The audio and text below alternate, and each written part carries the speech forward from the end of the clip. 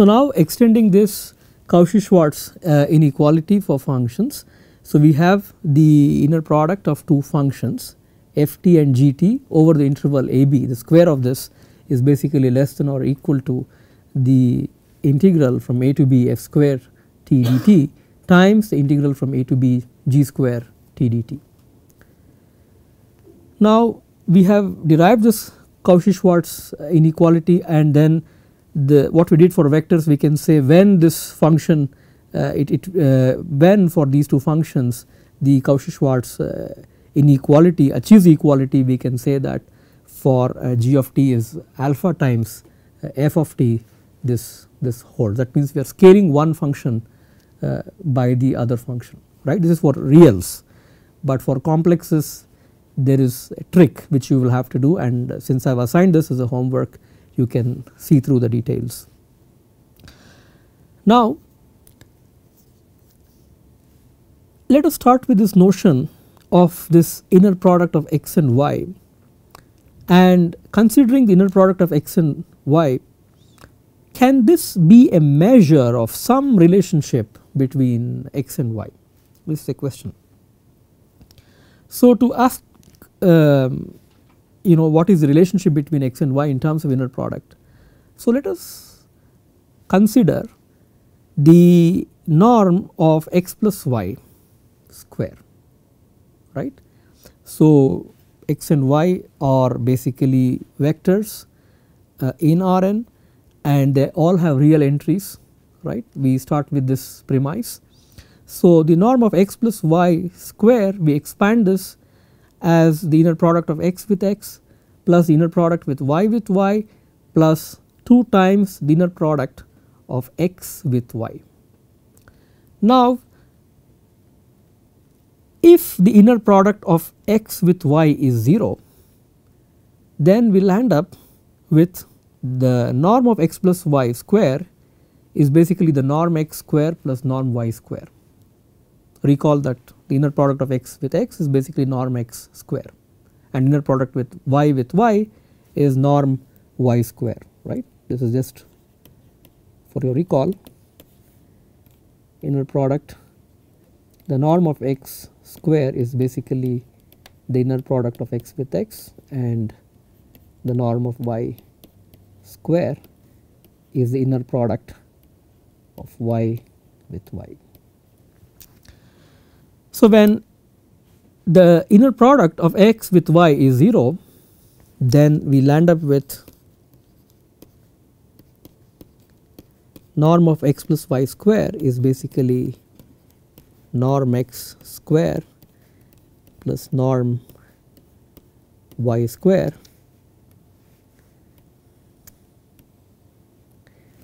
and this is our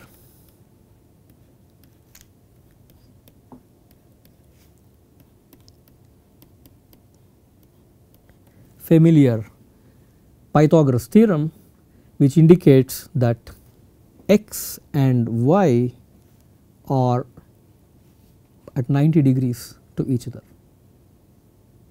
So this inner product has in some sense the notion of an angle embedded, and that is what we are going to formally look into. So this is the other quantity. One, if you think about vectors, they have magnitude, then there is also an angle between these vectors and we want to associate them. Okay. So let us look into the notion of angle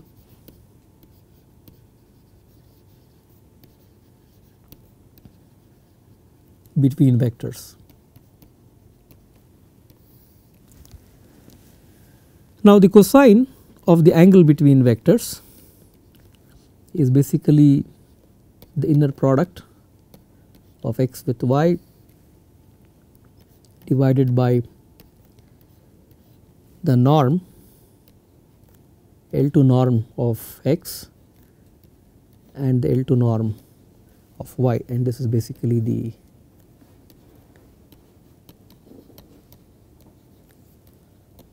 induced norm. And we know that cosine of this angle is between -1 and +1, right. So therefore we can say -1 is less than or equal to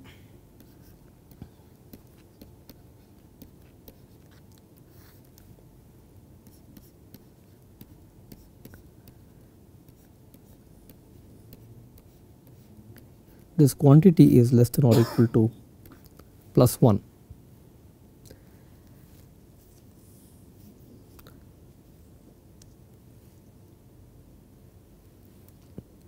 Now if the inner product of x y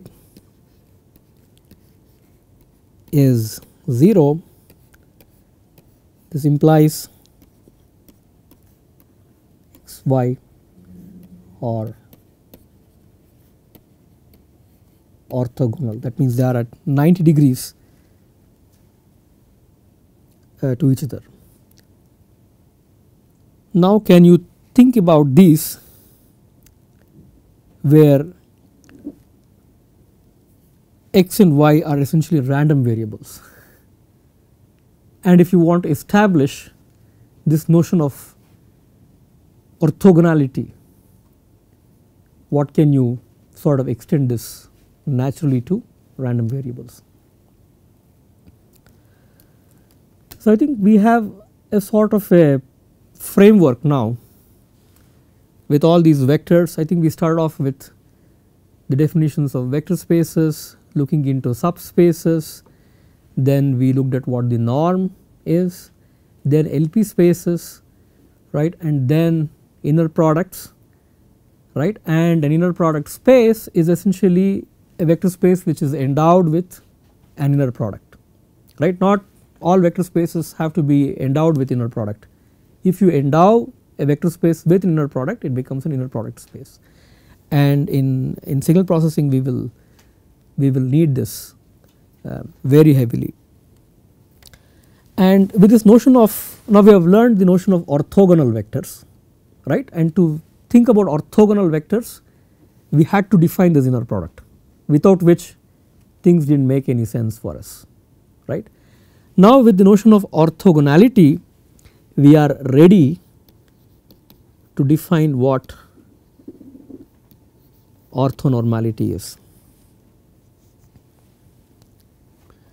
So the idea is very simple. Basically if the norm of this so basically you look at vectors that are orthogonal to each other, and then the norm of each of these vectors is 1, then that means they are orthonormal, and you want them to have orthonormality, because when you think about expanding a signal using the signal basis, you want to go in the direction of the basis certain amount of coordinates, right, and therefore if you want to go in that direction you want to set that to norm 1, otherwise you really cannot go in this direction, right. If I say it is a vector 2i plus 3j, I know the norm of I is 1.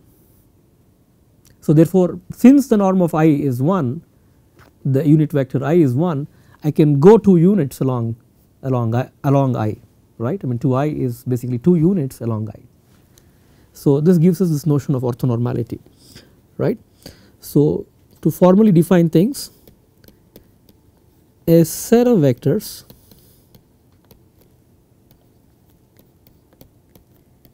P1, P2 so on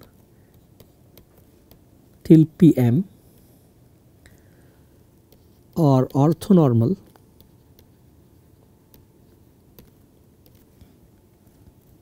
if the inner product of Pi with Pj is delta Ij for pairs I and j. Easy to verify, right. If I is not equal to j, basically this is evaluating to 0, condition for orthogonality, and if I and j are the same, this is basically delta I which is 1. So, you are having this measure. So, this is very useful, this notion is useful to get a sense of length along the basis. For example, if I think about, as I told you before, 2I plus 3j, right, that means in this plane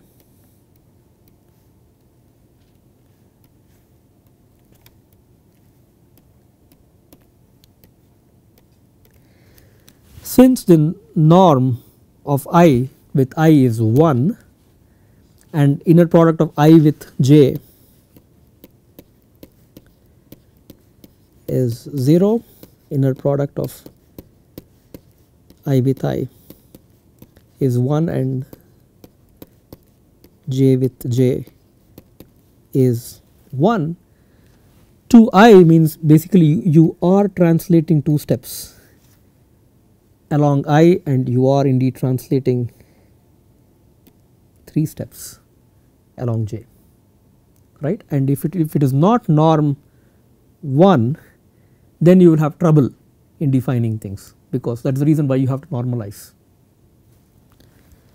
So, I think these ideas seem intuitive. So, I think with this let me give you a short exercise here, a small problem that you can examine.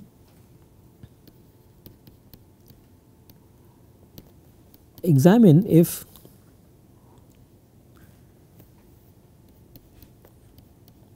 P naught of t equals 1 and P1 of t equals t,